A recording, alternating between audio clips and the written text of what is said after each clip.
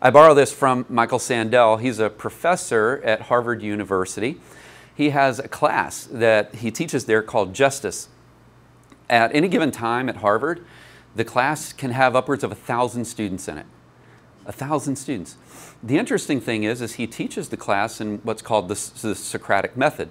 So he gives a scenario, and then there are microphones that are placed throughout, and he asks students to basically give feedback or their thoughts about basically about the scenario that he gives them. You can read his book, Justice, or if you just went onto YouTube, you can actually watch the class. And so it's Michael Sandel, S-A-N-D-E-L, and it's called Justice. So I'm borrowing this from his book. In the summer of 1884, 4 English sailors, by the way, we dealt with English sailors the first week, right? And when I got that far, I was like, what's up with English sailors? 4 English sailors were stranded at sea in a small lifeboat in the South Atlantic, over 1,000 miles from land. Their ship, the Mignonette, had gone down in a storm. They had escaped to the lifeboat with only 2 cans of preserved turnips and no fresh water. Thomas Dudley was the captain, Edwin Stevens was the first mate, and Edmund Brooks was a sailor. Quote, all men of excellent character, according to the newspaper accounts. The 4th member of the crew was the cabin boy, Richard Parker, age 17. He was an orphan on his first long voyage at sea. He had signed up against the advice of his friends, quote, in the hopefulness of youthful ambition, thinking the journey would make a man of him. Sadly, Michael Sandel went on to say, it would not be. From the lifeboat, the 4 stranded sailors watched the horizon, hoping a ship might pass and rescue them. For the first 3 days, they ate small rations of turnips. On the 4th day, they caught a turtle. They subsisted on the turtle and the remaining turnips for the next few days, and then for 8 days, they ate nothing. By now, Parker, the cabin boy, was lying in the corner of the lifeboat. He had drunk seawater against the advice of the others, and he had become ill. He appeared to be dying. On the 19th day of their ordeal, Dudley, the captain, suggested drawing lots to determine who would die so that others might live. But Brooks refused, and no lots were drawn. The next day came, and still no help was in sight. Dudley told Brooks to avert his gaze and motioned to Stevens that Parker had to be killed. Dudley offered a prayer, told the boy his time had come, and then killed him with a penknife, stabbing him in the jugular vein. Brooks emerged from his conscientious objection. I'd never make it past that without giggling a little bit. I mean, how big's the boat, right? But Brooks emerged from his conscientious objection to share in the gruesome bounty. For 4 days, the 3 men fed on the body of the cabin boy. And then help came. Dudley describes their rescue in his diary with staggering euphemism. On the 24th day, as we were having our breakfast, I'm just reading, this is real. A ship appeared at last. The 3 survivors were picked up. Upon their return to England, they were arrested and tried. Brooks turned state's witness. Dudley and Stevens went to trial. They freely confessed that they had killed and eaten Parker. They claimed that they had done so out of necessity. Now, suppose that you are the judge. How would you rule? And to simplify things, put aside the question of law and assume that you are asked to decide whether killing the cabin boy was morally permissible. I open the floor up to you. No, stop. I can't keep all this together here. Not morally permissible? Okay. Anybody want to go for it? I'll start. It would not be morally permissible because the victim was not a participant. In similar circumstances, if they had all agreed Okay, so if you just changed it a little bit and said, had they all drawn lots, and poor Parker, you know, was like, oh, that would be different. Okay, Grace? By doing what they did, they made a non-verbal statement that their lives mattered more than his. Okay. That alone, I find objectionable. And the other thing which you didn't outrightly mention,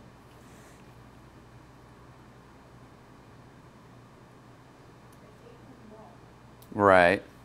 Well, I mean, the options were limited. Right. So far, because it's like Grace was saying, it seems that they just assumed that their lives were more important than Parker's. Right? Okay.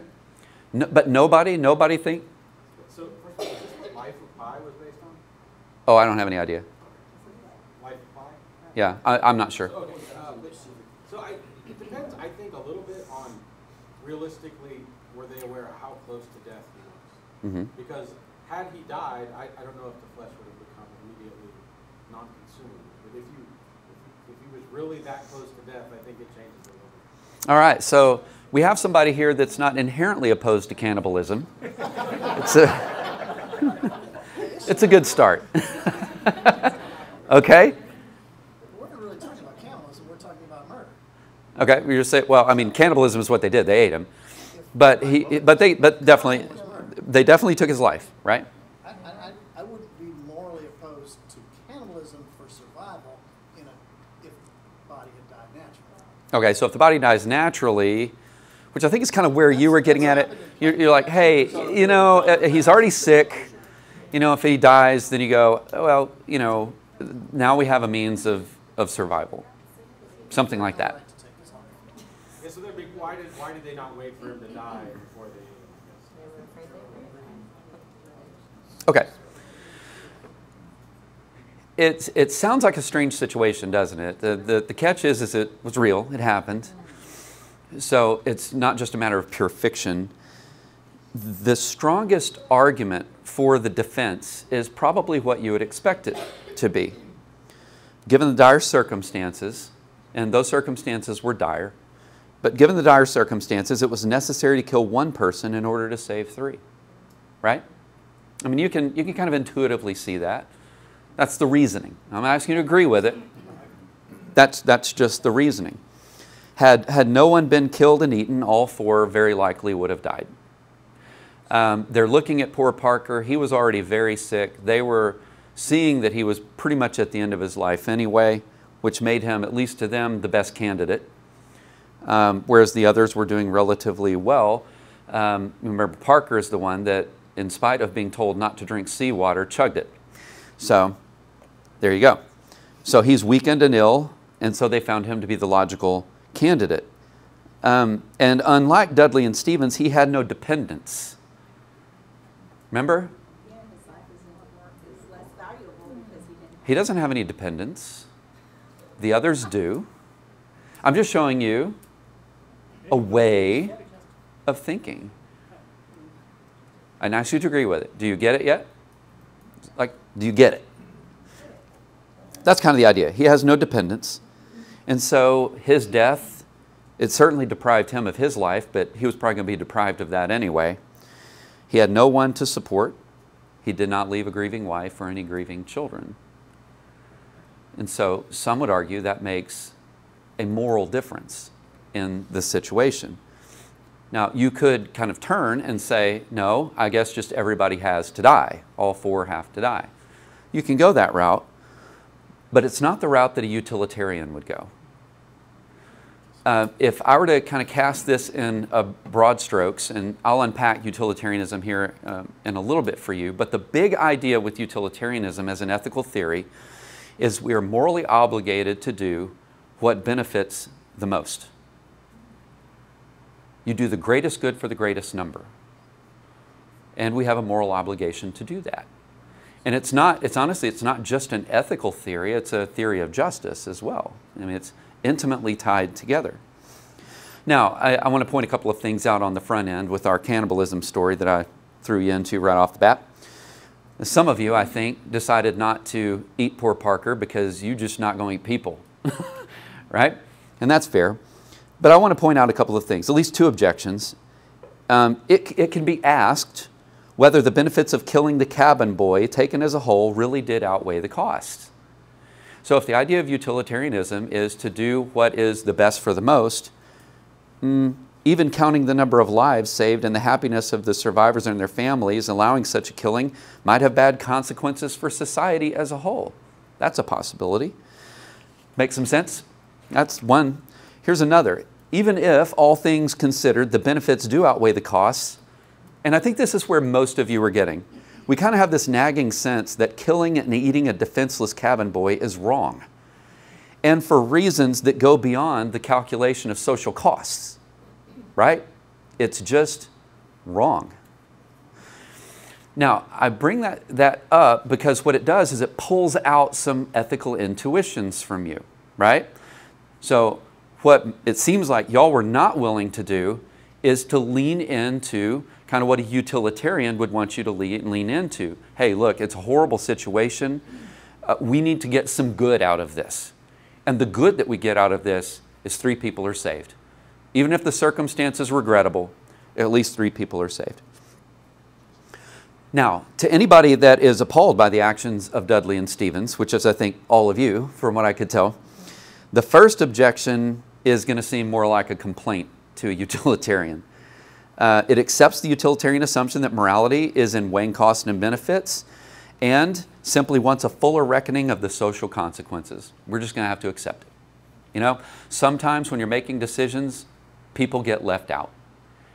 There is no ideal. There is no perfect. And so a number of utilitarians will say, and we're willing to accept it. We would love for the situation to be different. It's not different. So how do you minimize the pain, even though there's pain? They're not saying there was no pain there, but you're maximizing good. That's the way a utilitarian would want you to kind of process this situation. And then the second objection is more to the point. It rejects the idea, if you're a utilitarian, that the right thing to do is simply a matter of, or if you are a utilitarian, is just a matter of calculating consequences, namely the costs and the benefits. One of the purported advantages of utilitarianism is that there's a kind of a mathematical nature to it, right? And you've probably actually reasoned like this before, if you're going to be honest with me. If you've ever had the thought, something like this, I think we're just going to do the best for the most, then you were thinking more like a utilitarian than you were with these guys that were stuck in a boat and dying. Have you ever been there before and said something like that? Maybe the circumstances, you weren't eating people. The circumstances were maybe just a little bit different, right? So you see a couple of different ways of kind of processing a similar situation. On the one hand, the way it seems that a lot of you were looking at it was, no, you certainly don't take his life. That's not morally permissible. But what that would mean is that you would lean away from utilitarianism as a viable ethical theory. Make some sense? Let me give you a different one. Can I ask a question? Yeah. In your experience teaching this, are utilitarians fine with that until they're Parker? Are they fine with that until they're Parker? Yeah. You're not looking good over there, guy. No, I feel great. I don't. Let me point this one out.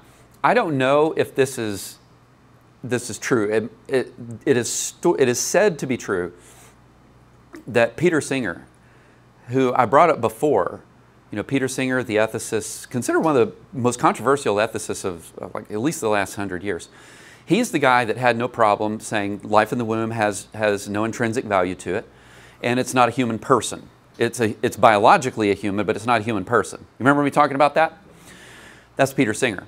And so even after the child is born and it's outside of the womb, well, it doesn't have any like higher capacities just because it was born.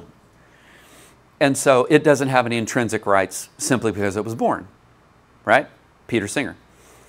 It is said, and I'm admitting I'm not sure if it's true, but it is said that later, when his mom was later in life, dealing with dementia and whatnot, because Peter Singer is also the same guy that had no problem with geriatricide, which is basically killing old people. And the big picture idea that he had in mind for it was these folks are kind of a drain on our resources. And through a utilitarian calculus, you know, you're saving beds, you're saving money. These people are old, they've had their life. This was him. And so we don't need to be using livers and kidneys and lungs and all of this stuff. We need to be saving those for people that are younger, that have the capacity to make and continue to make a contribution to the good of society. And so to speak, maybe we even have a moral obligation for geriatricide. But it's said that Singer couldn't do it with his mother. We'll get to that here in a little bit, but your point is fair. Your point is absolutely fair. I think a true utilitarianism person would be okay even if he was Parker. Well, even if he was Parker. Yeah. He's true to his beliefs. So I'll unpack this here in a little bit, but you had a great question. Let me give you a second scenario. A similar question comes up in contemporary debates about whether torture is ever justified in the interrogation of suspected terrorists. This came up, well, relatively recently, and especially post 9/11. There was the question around whether or not waterboarding was something that we should be doing, which is simulated drowning, is what it is. But it gets people to a literal breaking point, right? Is torture, and that's only one example of torture. There are other kinds of torture. I'm not talking about tickle torture, though. We're talking about the real thing, right? So the argument actually begins with a utilitarian calculation. You know, torture inflicts pain on the suspect, greatly reducing his happiness and utility. However, if what was going on is that you knew that it's the famous ticking time bomb scenario. If you had them in your custody and you even thought they were the one that had planted the bomb, then maybe you torture them so that you can save the lives of other people. Now, in this situation, how many of you are okay with torturing the suspected terrorist so that you can get the information that is needed so that you can find the ticking time bomb? Do I have any takers? I'm going to give you another second here. Do I have any takers? Can I see the hands? Okay, Ryan, thank you. Appreciate your honesty. Thank you. Can I ask a question? And you know what it's going to be. What's the difference? Okay, so you're going to say one is murder and one is not. So torture, you're not literally killing the person. You're just inflicting a lot of pain on them. So it's not inherently wrong to inflict pain on somebody. Not a terrorist. Thank you, Brian. Okay.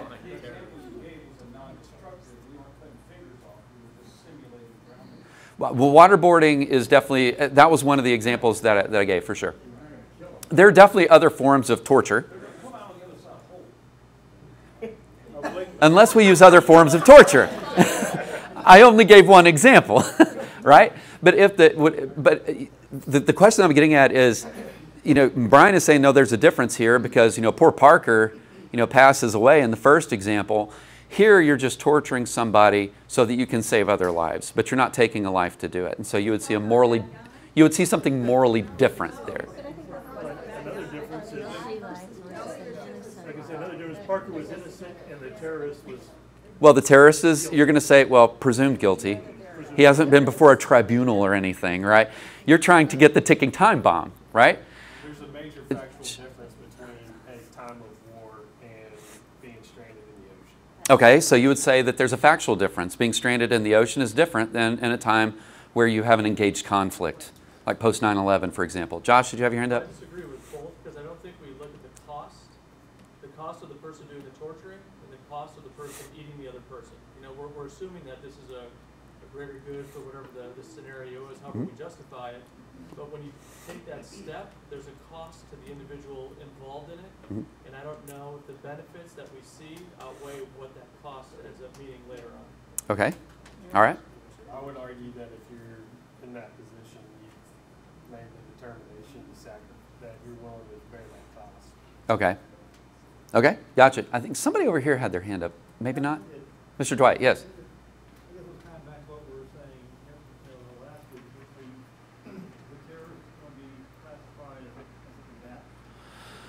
Yeah, so if you weren't here, one of the questions in a time of war is anybody actually an innocent? Right? So if the United States, think of World War II, and you're talking about the bombing of civilians, that always comes up in a time of war. Is that morally justifiable? Well, part of that hinges on whether or not anybody's actually an innocent. Or in a war, did you give that up? Did you just say, does that make sense? Yeah. Yes? I was just gonna say, in Hosea, God had them cut the babies out of the womb, as part of the annihilation of Assyria. Mhm. Hosea, so is that justifiable? Because God did it? Mm-hmm. Okay. Ms. Grace? I find it interesting, when you described utilitarianism and you gave the examples that involved human life, I found it easy to object to it, but if I would think of, let's say, a farmer only has enough water to water one of his crops, and he's got 2 crops. He's going to water the crops that you think will have the highest yield, sacrificing the other field. Mm-hmm. That is utilitarianism, and it's a little bit more tolerable to me Mm. than these situations. Than these situations? that involve human life.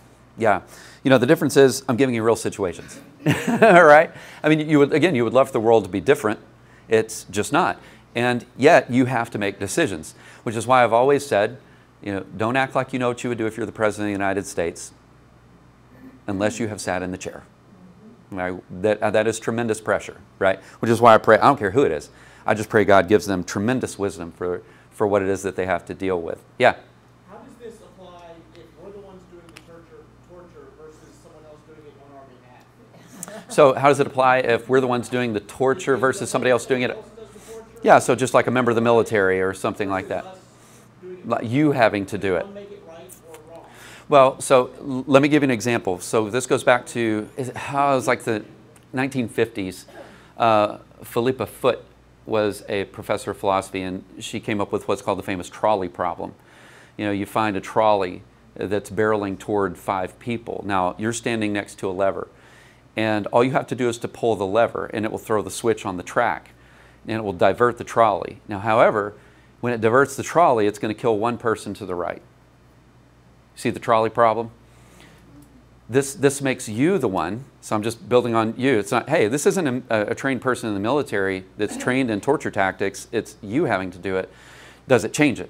Well, the trolley problem gets you directly involved with it. There's kind of no way to, your hands can't be clean here, so to speak, right?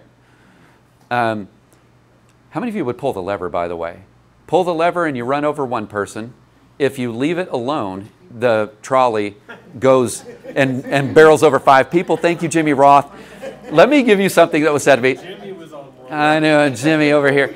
So I was teaching, when I was doing an ethics class called Contemporary Moral Issues at A&M, the trolley problem came up, and where they were trying to understand the basic tenets of utilitarianism, right? Student raises his hand.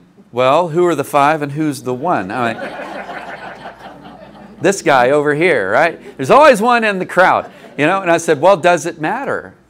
Does it matter? I mean, because what a utilitarian would probably argue is, I mean, it's unfortunate that 1 is going to die, but you're saving 5. I think sometimes if it's children, then you would go, yeah. See, all of a sudden, all of a sudden. Well, what about the World Trade Center? Would you have, if you could have waterboarded somebody to detect that plan and... Yeah, waterboarding to stop 9/11, for example, and the thousands of people that died. How many of you guys would be okay with waterboarding in that? It would be the same group. Because again, I think some of you are saying nobody's dying here. It's painful. It's painful, but we're saving lives. And then it turns out it wasn't the terrorist. You had the wrong person. All right, I was just being fun there. The reason that so the student at A&M brings up and goes, well, who's the 5 over here? Who's the 1 over here? I said, why does it matter? And he goes, well, I'm a Christian, and if it's Jesus to the right, he's going to rise in 3 days. That's what he said. I was like, said, you're pulling the lever on your Lord and Savior. Oh my gosh. Man. I want to be clear. I want to be clear about something, and then we'll do some unpacking here. I don't want you to necessarily think that utilitarians are going to favor torture. I'm trying to see what you think they would do. Some utilitarians actually oppose torture on practical grounds. Here's why. They argue that it seldom works. It's just practical. It doesn't work. It doesn't work. Since information extracted under duress, and the studies have shown this, is often very unreliable. They'll say anything to get you to stop, right? Yeah, oh, okay, it's in New York. It's on Fifth Avenue. And you're like, okay, and then out you go, and it's not there, right? It's typically unreliable. They just want the pain to stop. And what that means is the community isn't made any safer. So on purely practical grounds, maybe torture is not the way to go, right? So just because you're a utilitarian doesn't mean you have to go that way. Here's the second thing. They worry that if our country engages in torture, you know where this is going, then our soldiers will face a harsher treatment if they're taken prisoner. When you are dealing with utilitarianism, you have to, so I kind of loaded you a little bit, but you have to think about every possible person that could be impacted by the decision that you're making. Does that make sense? And depending on which utilitarian you're talking about, that includes future generations. What is this decision going to do, not just for us, but for future generations? So maybe they'd go, no, we're not going to do this because we wouldn't want this done to our soldiers. A harsher judgment is going to come down on them, purely for practical reasons. Now, that being said, utilitarians would not say, I think in agreement with a lot of you people, that torturing a human being is intrinsically wrong. They wouldn't say that, because there might be grounds that are morally sufficient where you torture for the greater good, right? You just have to figure out and kind of prove that it actually is for the greater good. All right, does that make some sense? Now, I'm going to give you one last example. This goes back to the 1970s, and I always have to wonder about what you people were doing back in the 1970s. It was during the 70s, the Ford Pinto. Y'all know what I'm talking about? Oh yeah, getting those hands up. Woo! Did anybody own a Ford Pinto? We have them here. Dean Fullerton. Quit it. And you want one now, don't you? And you're alive to talk about it. Well, we're going to get there, Dean. Here's the thing. The Ford Pinto was one of the best-selling subcompact cars in the United States. However, there was a problem, and you might know what it was. Its fuel tank was prone to explode when another car collided with it from the rear. Did y'all know this? Yep. Okay. Just so you know, more than 500 people died when their Pintos burst into flames. And I'm not going to lie, when I read this, I made bean jokes. Their Pintos burst into flames. Okay. More than 500 people died when their Pintos burst into flames, and many more suffered severe burn injuries. When one of the burn victims sued Ford Motor Company for the faulty design, it emerged that Ford engineers had been aware of the danger posed by the gas tank. They knew. They knew. But company executives had conducted a cost-benefit analysis and determined that the benefits of fixing it in lives saved and injuries prevented, that's the benefit, were not worth the $11 per car it would have cost to equip each car with a device that would have made the gas tank safer. I'm not done. To calculate the benefits to be gained by a safer gas tank, Ford estimated that 180 deaths and 180 burn injuries would result if no changes were made. It then placed a monetary value on each life lost and injury suffered. $200,000 per life, 1970s, and $67,000 per injury. It added to these amounts the number and value of the Pintos likely to go up in flames, and calculated that the overall benefit of the safety improvements would be $49.5 million. But the cost of adding an $11 device to 12.5 million vehicles would be $137.5 million. So the company concluded that the cost of fixing the fuel tank was not worth the benefits of a safer car. You kind of see how they got there. Upon learning of the study, the jury was outraged. Anybody stunned out there? It awarded the plaintiff $2.5 million in compensatory damages and, wait for it, $125 million in punitive damages, which was later reduced to $3.5 million. I'm like, how'd that happen? But whatever. Now, perhaps the jurors considered it wrong for a corporation to assign a monetary value to human life, or perhaps they thought that $200,000 was low. Ford had not come up with that figure on its own, but where did they get it from? They had taken it from a U.S. government agency. That's where they got it. In the early 1970s, the National Highway Traffic Safety Administration, which is a thing, had calculated the cost of a traffic fatality, counting future productivity losses, medical costs, funeral costs, and the victim's pain and suffering. The agency arrived at $200,000 per fatality. So, if the jury's objection was to the price tag, not the principle, you see what I'm saying? If there's a price tag and not the principle, a utilitarian could agree. It's not about the principle. It was just about the money. Few people would choose to die in a car crash for $200,000. Most people like living, it turns out. And so to measure the full effect on the utility of a traffic fatality, one would have to include the victim's loss of future happiness, not only loss of earnings and funeral costs as well. But I give that example as kind of a final example for you to see. It was a purely utilitarian calculus in the 1970s by the Ford Motor Company, right? That's how they got there. Now, the reason that I give you this theory is because when you get into, for example, like departments of philosophy, you're going to run into this one a lot more. You know, last week we talked about relativism, and I showed you you don't really find that in departments of philosophy. You kind of have to go over to like sociology. But this actually has a lot more sway in departments of philosophy. One of the reasons is it doesn't actually require God to ground it. Make sense? It doesn't. And so that's a perceived benefit. You have a purely naturalistic theory of ethics. The second thing that a second benefit, sorry, is the one that I mentioned before. It's a little bit more precise. Have you noticed that some of the situations that we get into, they're kind of messy, but it seems to be a little bit more precise because you actually have a cost and benefit that you can sit there and you can weigh things out on how you're going to make a decision. And many of you, if you've ever like owned a business or run a business, you kind of do this, well, a little bit, right? You do. You talk about what are the costs, what are the benefits. So we naturally reason like this.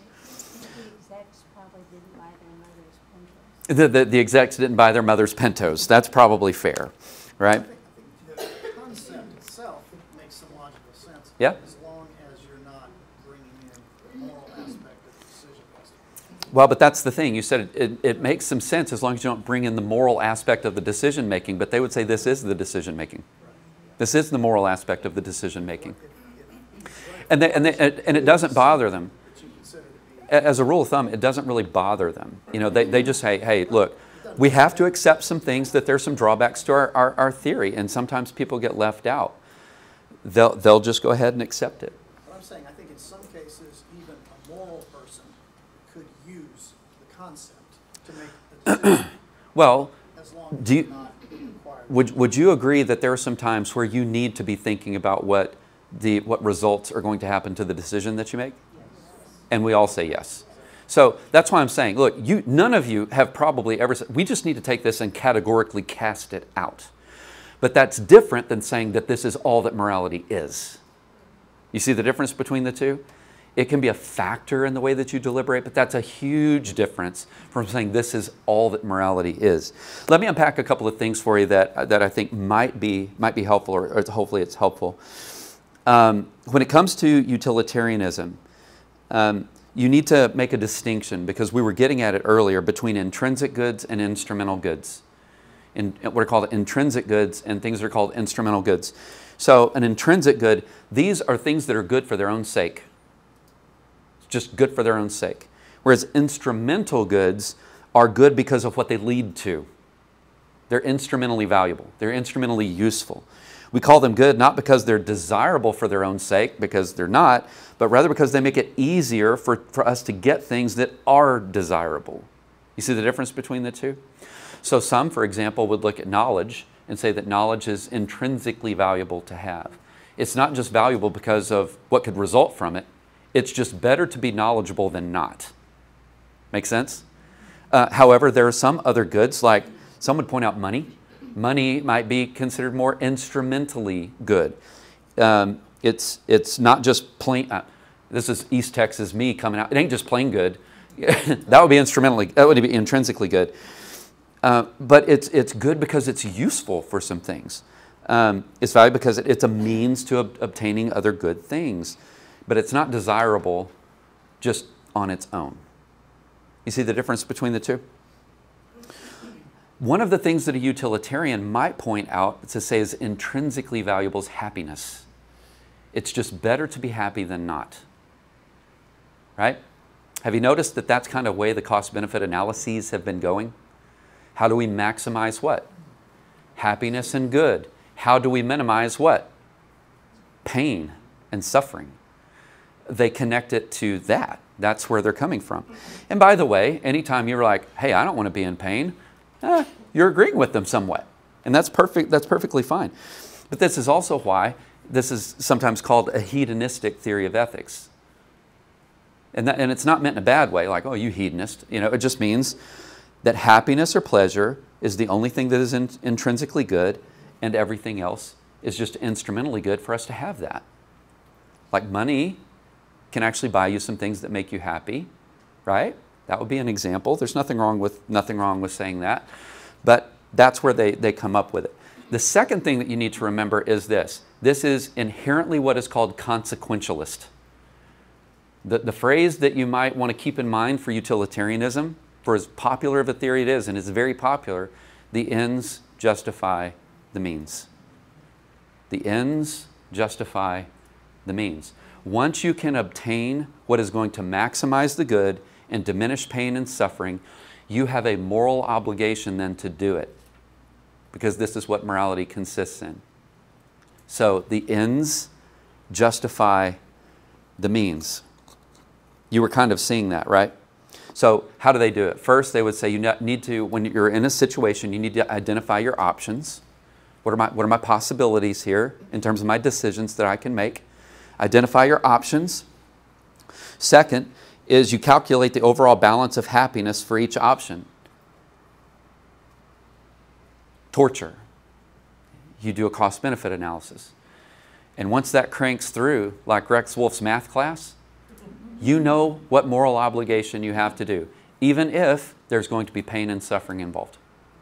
You know what you have to do, right? Third, you need to ensure that the calculations account for everyone that is affected. You account for everybody affected. Now, you can see right off the bat what concerns might be a part of a theory like this. You're asking for a boatload of assumptions. One is you're asking a person to know some things that they don't know. You have to make assumptions. Who all is affected by this decision that I'm making right now? Who are all the people you don't know that could be affected by this decision that you're making right now? Right? That's one of the problems. That's a great point to bring up. You don't know what you don't know. And so you make this decision, you go, oh, dang, that was horrible. Right? I ruined everything. Right? That's a realistic objection to this. Not only is it just who are the people that I can't factor into how this is going to affect them, but I may not even know all the possibilities here and how each choice that we're looking at would affect each person. I mean, some of you would look at it and go, hey, good, I'm on the winning side, so, you know, it's good with me. But boy, it would stink to be them, right? So that's one of the ones that always come up. Here's another thing. You remember when I said this theory is, it ebbs and flows. You have different ways of defending it. However, one of the common themes is kind of maximizing happiness or pleasure, depending on how they want to do it. minimizing pain and suffering. And one of the things behind it is happiness is intrinsically good. Do you remember me saying that? You'll find this, for example, in Peter Singer. Well, there's a guy at Harvard some years ago. This goes back to like the 1970s. And I was actually doing a series of lectures. This was two Januaries ago. I was at Oklahoma Baptist University, and I was doing what's called the Worldview Lectures for the students up there. And the idea behind it of the series is how your worldview shapes literally everything. It shapes the way that you see everything, and it's because it does. So the topic that I decided to jump into was what really makes for the good life? What really makes for the good life? And I brought this scenario up to the students at Oklahoma Baptist University. It's borrowed from a guy named Robert Nozick, who was a professor at Harvard back in the 70s and 80s. This, I think, was from 1974, if I remember right. And he said, I want you to imagine what we'll call the experience machine. And the experience machine, once you attach to it, every experience that you have will be a pleasurable one. It's a guarantee. Every single experience that you have will be a pleasurable one. Now, of course, what you're attaching yourself to is a simulated reality, right? It's not real. Now, once you make the decision to go into the experience machine, you can't come out. You're just making the choice. I'm either going into the experience machine or I'm not. Are you tracking Nozick so far? The other option that you have is to not go into the experience machine. Now, what that means is you're choosing to stay in reality. And in the 70s, artificial intelligence, not where we are, right? You're choosing to stay in reality with everything that reality is. And what you know that means is that there are going to be days where it's really great. You're going to have great days. And then you're going to have other days that are just awful. So the question becomes, who would go into the experience machine? And I'm actually asking you that question. And then I'll tell you what the students at Oklahoma Baptist University said. Do I have anybody that's going to take me up on it? Well, it's not me. It's Robert Nozick. Who's going to take him up on it?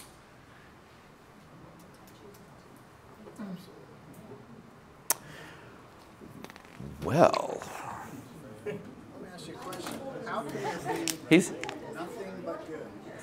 so it's a thought experiment, but the basic idea is once you plug into the experience machine, every experience that you will have will be pleasurable. It's not real. It's not real.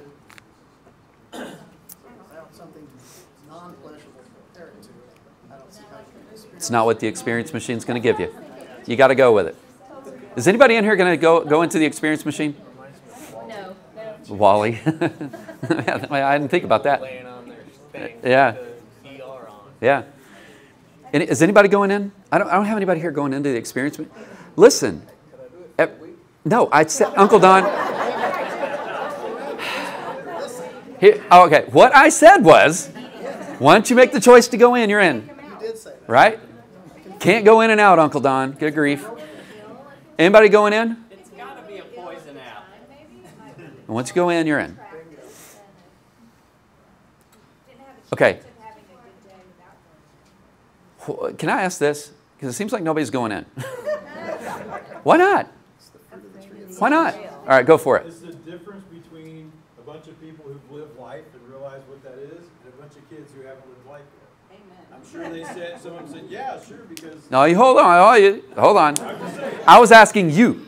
I'm telling you why. I'll tell you what the good students at Oklahoma Baptist University said. I know it's my daughter went, so I know Yeah.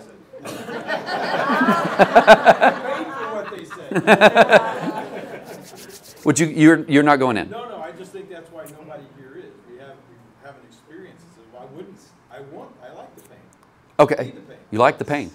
All right. Anybody else going to go for it? I think I see a hand over here. Yeah. If you go in and you only experience pleasure, then you end up with nothing. If you only experience pleasure, then you end up with nothing except pleasure. Without the pain, you don't know what pleasure. I mean, so you're It's going going to into become nothing. mundane. That's what I was getting to. Desensitized to pleasure. Is your hand up? Victoria, is that you in the back? So I wouldn't go just because I'm thankful for, the valleys and I'm a way better person now than if I would Okay. Yeah. It shaped me, it transformed me. Okay, so in spite of the pain and suffering that you've had, the pain and suffering is what has shaped you the most. And so it's worth it. Not that you enjoy pain and suffering, but it had a purpose. Okay. You became a different person as a result. Josh, your hand up? If there's no heaven, I'm going in the pleasure machine. You do thought experiments, and this is what happens. If there's no heaven, Josh is going in the experience machine. All right. Anyway, go ahead, Jimmy. If I were to go in and every experience is pleasurable, then that would therefore count negative experiences like committing a crime would be pleasurable. So then what differentiates me from somebody who commits a crime in reality and finds pleasure in doing it? Okay, so you were just pointing out if it's making every experience pleasurable, then it could even make criminal activity pleasurable, right? That Okay. out the window, which is not something I would want to give up. Yeah. I mean, the closest thing I can come to that I've done, thinking about what you're saying, is you know, I play some video games, and there's games now that you can mod and do things where Right. you can basically become godlike. Mhm. And you can't die, everything turns out great, you kill everybody, you do whatever you're supposed to do. Find all the treasures. Eventually you get bored. Eventually you get bored? You just get bored. There's no risk, there's no reward. All right. You know, it's like, No risk, okay, no reward? I know I'm gonna find the treasure. I know I'm gonna, you know, I'm gonna wipe out Okay. all the bad guys, and you're just like, okay. All right. All right. Let's get a couple more, and then I'll kind of land this plane. Plumma, what you going to say? We're not perfected yet. So No, we're not. We're still human beings, flawed. We Correct. cannot enjoy just pleasure because that would be suffering. I don't think that we are made to just, in our flesh, enjoy all pleasure because we cannot even value it. We cannot even appreciate it. That's meaningless. And it's like Solomon. He had women. He had this. Everything that he could have under the sun. And Solomon it was had everything. Meaningless. Yeah. And he looked at it and was like, I gave up a lot to have this, and it wasn't worth it. Right? Grace? My prime example is bearing a child. That's not pleasurable, but how many moms would give that up? Yeah. Yeah, thanks. Miss Denise? The pleasure machine was created by man. The life you have was created by God. I choose the life created by God over the life created by man. Okay. If you want to know what the good students at Oklahoma Baptist University thought,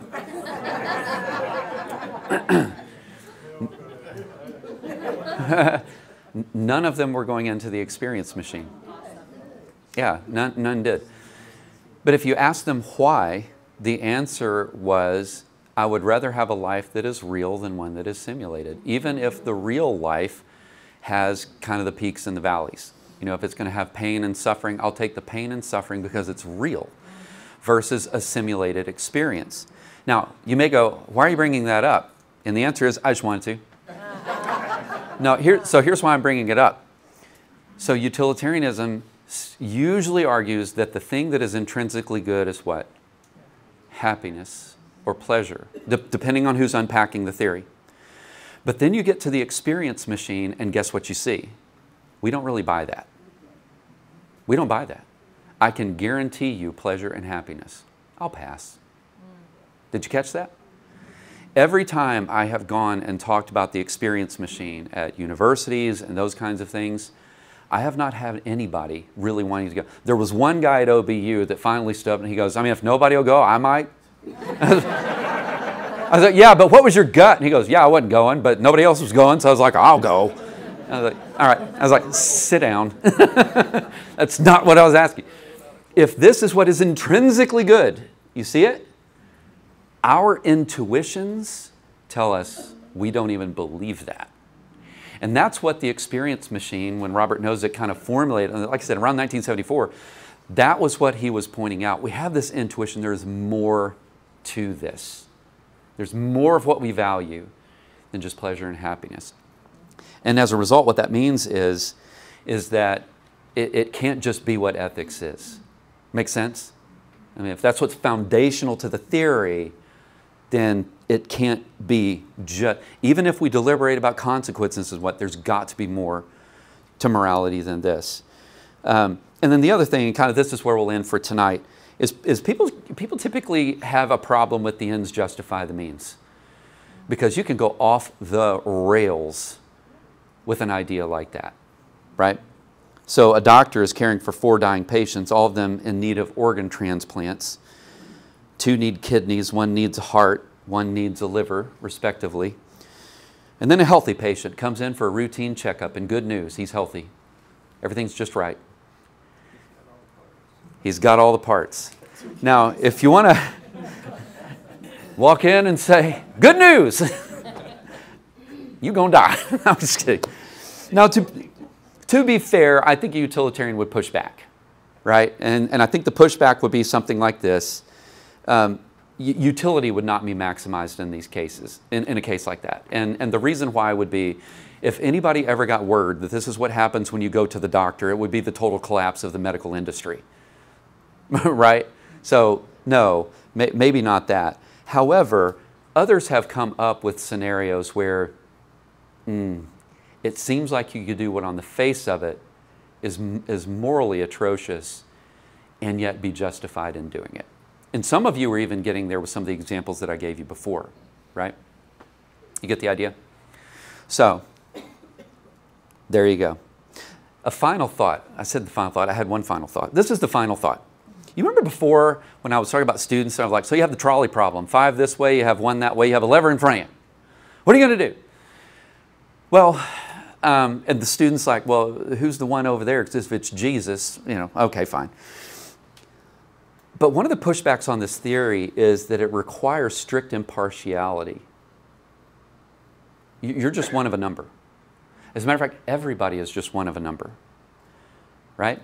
And so if the most important person in your life, and you can pick somebody, it can be your kids, it could be your spouse, it could be your best friend, your mother, your daddy, I don't care, pick them.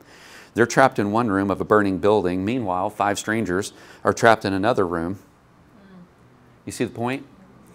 The idea that is often a part of this theory is you have to be impartial to adjudicate this. And I'm just going to shoot real straight with you. If there's a building burning down, and my wife's in it, I hope you got somebody coming to get you. I'm going after her. I'll go ahead and admit, I'm partial. You know, we've kind of gotten to know each other a little bit over these 20 whatever years. I'm a little bit partial. And that's why some go, it just seems a little bit cold and calculated and is asking you to do something that in fact you probably can't do. That you probably can't do. Right? Okay.